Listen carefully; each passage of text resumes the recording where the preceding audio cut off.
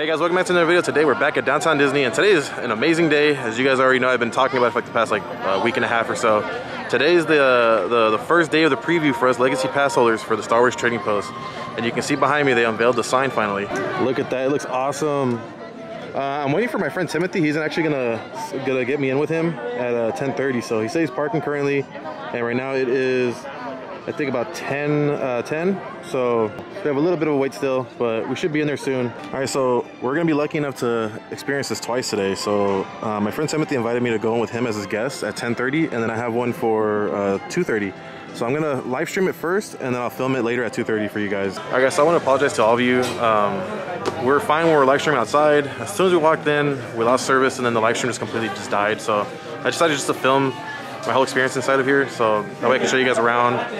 Again, I'm really sorry. I wish if we had service in here, I would just continue live streaming for you guys, but it just wasn't the case. All right, so when you first walk in, they ask you to grab a ticket or a number. That way, in case you do want to purchase a lightsaber, you can just go head back there, and then once they call your number, you can make line for the lightsaber.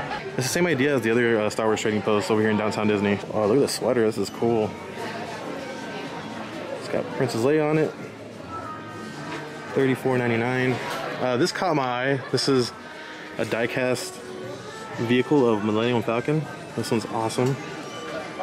This one is $14.99. And they are selling droids. They have CB-23, and then right above it they have a miniature version of it. They have DJ Rex down there. And on the side over here they have mouse droid. And this was remote controlled. Look at that. I still have my mouse droid popcorn bucket too. It looks exactly like this. So as soon as you walk in, you're gonna want to make a right and head for the pram. Look at this. This is Grogu's pram. This is awesome. In case you guys are wondering, it's not for sale. It's just here for decoration. But that is so cool to see in person. So they're also selling R2-D2, and as well as they have the personality chips, and you can actually test them out. You can push each button and see what each one does. This is pretty cool.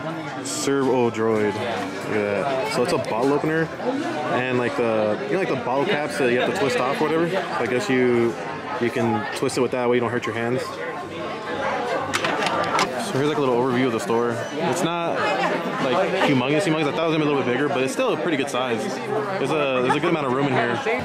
See, these are the Patty Frog sippers. These are the ones that you can buy. These just got here from Walt Disney World. They were the first ones to actually have these, and it does light up, as you guys can see. This one's lit. These look pretty big, like in pictures, but they're not. Like if you compare it to my hand, like it's not that big. And then way at the back, here's where you buy your lightsabers. I keep hearing that they do have, they do have the Ahsoka Tano ones. They have the new ones and the old ones. They have Kylo Ren, all of them. All of them that you've already seen in the other trading posts, they have them here too. And like this whole back area over here, this is all Grogu merch. That's pretty awesome. I feel like we've seen most of it, except this. This is like the newer stuff that came out the Disney store and Shop Disney, but now we can find it here at downtown Disney. This sweater is pretty nice. Look at this. That's awesome.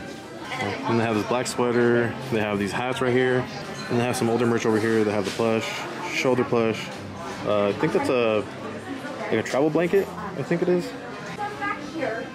They have leggings, a sweater. They have the Crocs still. They have two different versions of the Spirit jerseys. They have the Bounty, and then they have the original one. It's the first one that came out. They have this like cropped shirt. This one's kind of cool. I like the color and stuff, but I don't know. The sleeves look, I don't know. It's not my style. I like the actual look of Grogu, but the shirt is a little strange. And the one thing I am noticing is the theming inside of here is crazy. Look at that. They got like the cables and like panels and stuff. It just matches with what's going on outside. So cool. And I don't think I've ever seen these shirts before. This one for sure I've never seen. I don't know if it's old or new, but it's really nice. It says no two shirts are exactly alike. Garments may vary. You look at the back. I like this Darth Vader shirt. It's like half when like his helmet's like burnt and melted, and then how it originally is. It's pretty cool, and I like the maroon lettering. It's nice. Nothing on the back. Oh look, here's that Stormtrooper flannel that I saw inside of the ESPN zone. This is awesome. This is Crush the Rebellion. This one costs $64.99, and of course, it does not come in a 3X. This is something I'm like really excited for, and I can't buy it. Oh well. I would so wear this though. This is definitely my style. That's cool. It looks like they brought some of the helmets and masks from Galaxy's Edge. They have Kylo Ren, General Grievous' mask. They have a Sith obelisk, Jedi Temple Guard mask. These busts, I think these were already in the other trading post, so I think I've seen these already, but those are pretty cool too. This mug goblet thing is pretty cool.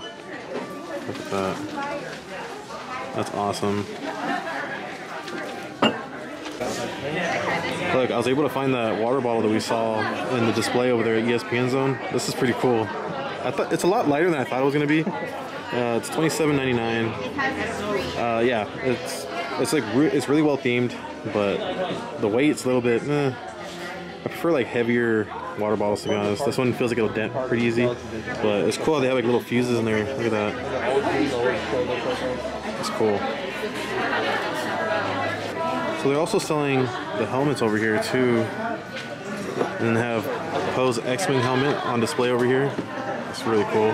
And then right next to it they have the Batuan Spira. Look at that. This is a silver one that was sold in Walt Disney World for like a while now, but we finally got it over here. And when you do get it, you have to load it up with $100, and it's $4.99 to activate it. So now they're charging an activation fee. So they have a few cool things over here. They have this ornament, and then this figurine right here. Look at that. That is so cool. I think they had this already at the other trading post, but it's here now.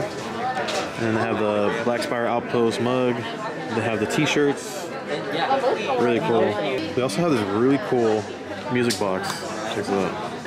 So when you open it, it says, "Together we can bring order to the galaxy." And then let me see if you guys can pick up on the song.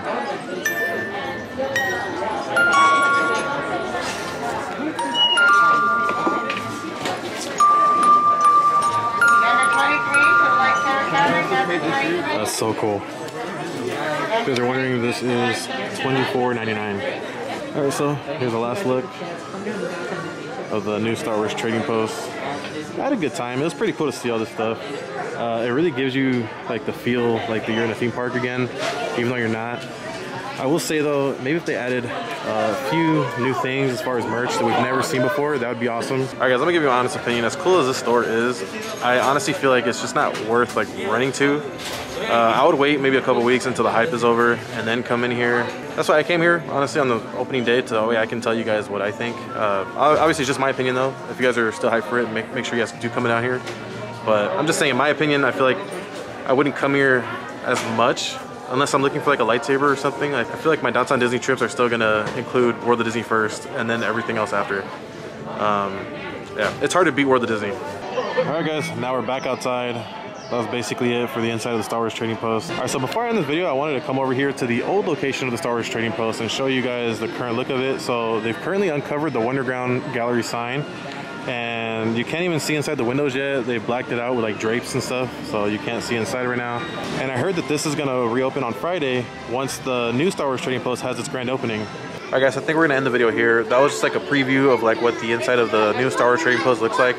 Like I mentioned earlier in the video, I really apologize for that live stream. My hopes were, I was really hoping to like walk in there and show you guys around completely, but I do have a reservation for tomorrow as well.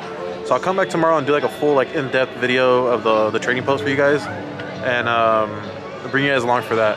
But anyways, I hope you guys did enjoy this video. If you guys did, please make sure to like, comment, subscribe, and I'll see you guys in the next one.